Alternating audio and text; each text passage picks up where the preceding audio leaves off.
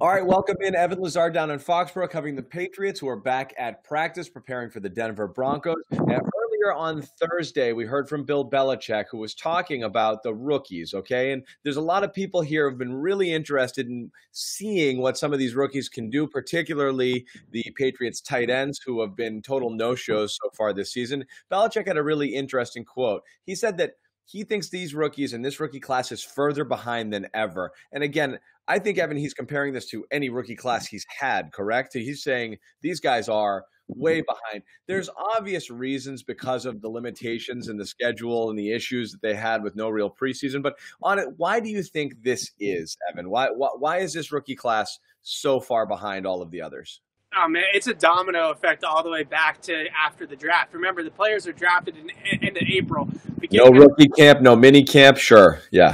rookie mini camp right away, which they bring the rookies in. They start teaching the base core fundamentals of the scheme that they're going to be playing in, their roles, all that kind of stuff. That starts in May. Then you get to mandatory minicamp in June. Then you get to a 6-week training camp in July and August. You got 4 preseason games on top of that where the rookies and the second-year players are playing the lion's share of those snaps so that they can get the repetitions and game action.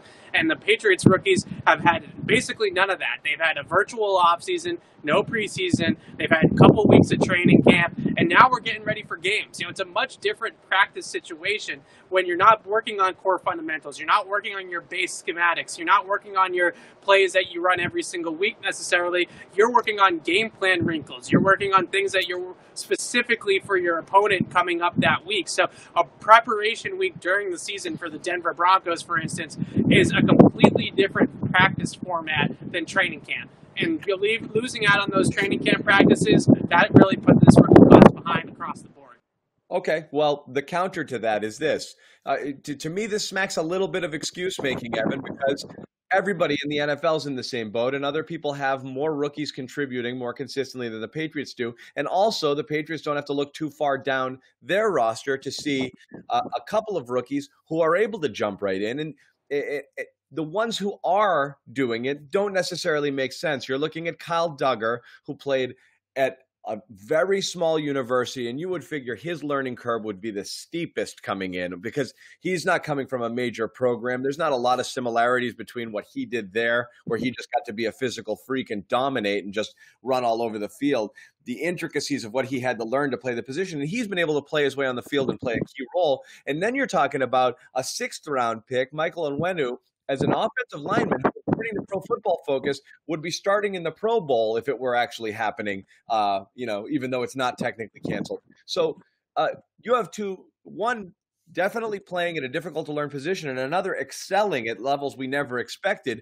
Yet you're looking at the tight ends who Asiasi, 57 snaps, no targets. You're looking at 3 total, no games for Keen and Uche, and 3 of them are healthy scratches, some with injury there. Anthony Jennings, at what point you start looking at the people and maybe these guys don't get it. It's not so much that it's the system or the everything that's happened since the draft, but at what point are you starting to put the onus on the players and say, you guys got to pick it up? I know you're not going to like this answer, but I really just don't think it's fair to judge them this season based off of what we've seen so far this year. I also think one thing that Bill Belichick has harped on continuously when we talk to him about the rookies is that as a coaching staff, you don't want to put a player in the game that's not prepared to do what you're asking him to do. I think putting too much on the rookies' plate when they really are just trying to learn one role or one thing and then stack good data together from there, that's where the focus is right now. If you're Devin Asiasi, the focus is on learning your route tree, learning the route concepts, learning the entire offense from a passing standpoint. Then you're going to try to stack on the blocking and the run game standpoint so you can carve out an even bigger role. And I think that what you're seeing is that the Patriots coaching staff is holding these guys back for whatever reason, besides Onwenu. And the guys that have been on the field, like Duggar, like Onwenu, even though Duggar went to a smaller school, he was a 3-year starter at Lenore-Rhyne. He's 24 years old, so he's on the older side of the spectrum for a rookie. And Onwenu was a 3-year starter at Michigan. So those guys have a ton of college experience, whatever level of football it was. Whereas somebody like an Asiasi, he bounced around. He started at Michigan, and then he transferred to UCLA. He was never really in one program for all that long. So there's not a ton of experience there for him just playing football over the last couple of years outside of that one season at the last year in 2019 for UCLA. So I think that there's a lot. It's excuse making if you want to call it that, but I just truly think that the coaches don't want to put them out there in a position where they don't feel comfortable, like they know what they're doing. Yeah, and I'm not saying strictly excuse making, which is to cover for something else, but at the end of the day, every team is dealing with it, and you knew when you drafted them that this is roughly what this was going to look like. So there's no real surprises here. So that means you have to prepare for this. You're not shocked that you didn't have rookie minicamp or really much of a training camp or preseason games. This was expected. Prepare for it, though, right? And the way that they prepared for it was by signing veteran players to play Sure. positions. Adrian Phillips, Brandon Copeland. That's why they brought those types of guys in, is because hey, we drafted Duggar and we drafted Uche and Jennings, but they're probably not going to be able to play for us right away based off of this type of season that we're heading into. Listen, I think we can revisit this maybe around Thanksgiving and see what happens then. Yeah. Once the team really starts to kind of gear up for a postseason run and play their best football. Right now, it's kind of right at preseason for the Patriots. Look, and you're a fan and you get it, and you can live with, a depth linebacker coming in and taking away snaps from Jennings until he's there. Understandable. And also, you're a Patriots fan. You have enough patience. You've seen year two payoffs with people. Jawan Williams has to make you feel a lot better about what you see out of rookies, now seeing what you're getting out of him in year two. And certainly Winovich, while he played in year one, has elevated himself to, not quite star, but a legitimate contributor on that team. So you have some patience, but particularly with the tight ends, you really wanted to see something here. And again, you wrote about it. We've talked about it. Rookie tight ends, no matter how good they ultimately end up being, do have a tough time acclimating to the NFL. You don't see monster rookie tight end years. So the expectations were already tamped down. They've just come a good bit below that right now. And so that, I think, is the level of concern. So you're right. Maybe by November you start to see those guys, you feel a little bit better. But until then, it's just holding your breath like, does this guy exist? And you really want to see just a flash. It's disappointing because you certainly saw out in training camp too. Uche obviously has been injured, so that's why he hasn't been out there. But guys like Uche, Devin Asiasi flashing in training camp and showing that they can do things as pass catchers in Asiasi's case or a pass rusher in Uche's case.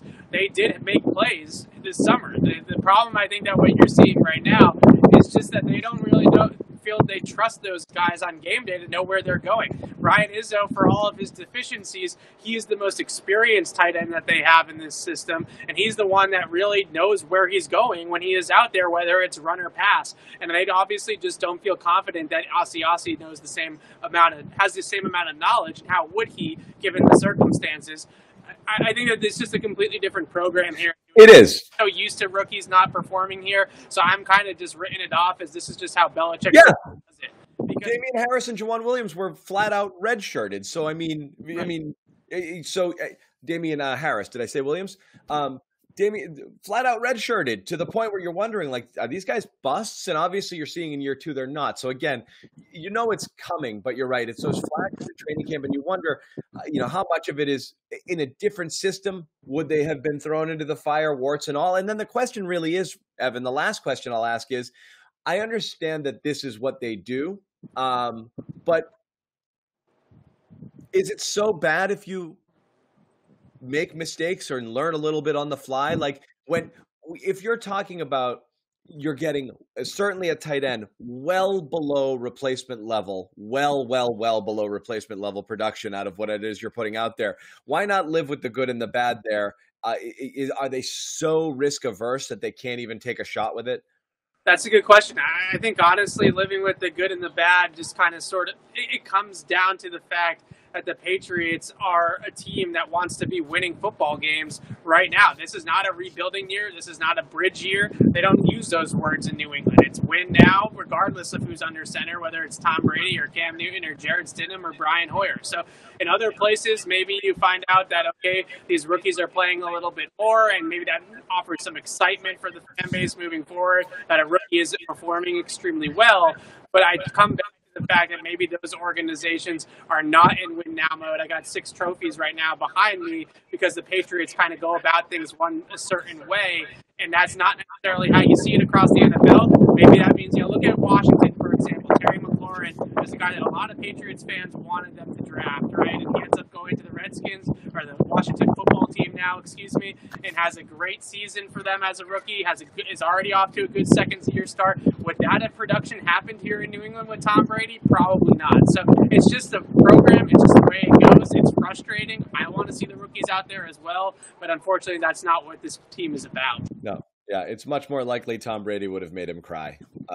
But it is what it is. All right, well, that's it. Again, you're hoping it's every week. Maybe this could be the week, so we'll see. Was Keen out there today? Keen was out there today. Yeah, I mean, these guys are always out there.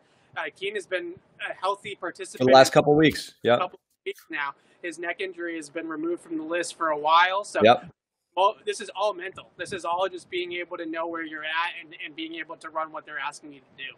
Well, again, not having practiced for as much as they have, it's very unlikely you're going to see somebody unproven who has not been game tested this week. But again, you're hoping no COVID scares, a little bit more practice. And as you said, as we inch closer towards Thanksgiving, maybe you start to see these guys because they desperately need it. And again, there's always the trade market, but we can talk about that as we get a little closer to it as well. As always, you can find all of our material and all of the videos from Foxborough and throughout on our YouTube channel, Patriots Press Pass, and everything Evan Lazar writes about the Patriots and the matchup coming up this week at clnsmedia.com. Thanks.